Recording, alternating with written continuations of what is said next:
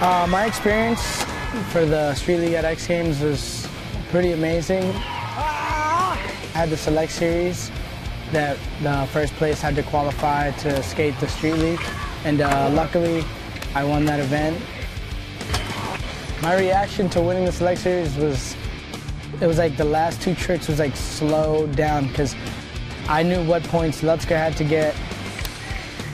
As soon as I saw Lutzka bail his last try, it was like a ghost ran through my body from my head to my toes. I felt the craziest feeling. I don't know, I was just very happy with the way I skated.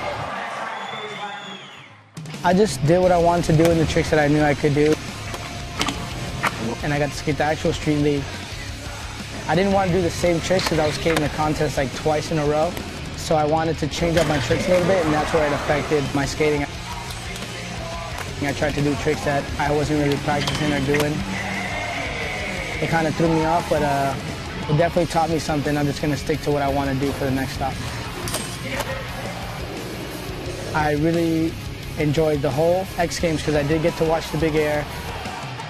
I saw Jake Brown do the 720 no grab. Once it was Ollie 720. Look at that! Oh, this is unbelievable! Look at that! Jake Brown! Ollie 720. I saw Mitchy Bushko in the 900 body varial. Something we've never seen in skateboarding. Trick, Mitchy Brusco. There he goes, body varial 900. It's gonna happen. It's a game changer. That is it right there. First one ever done. It was just an amazing experience. I mean, as a kid you say, oh, imagine if I end up at the XGames, and I did end up at the XGames, and I was a big part of it, so I couldn't complain. It was one of the best experiences that I ever had. XGames Elite look to establish a legacy of their own.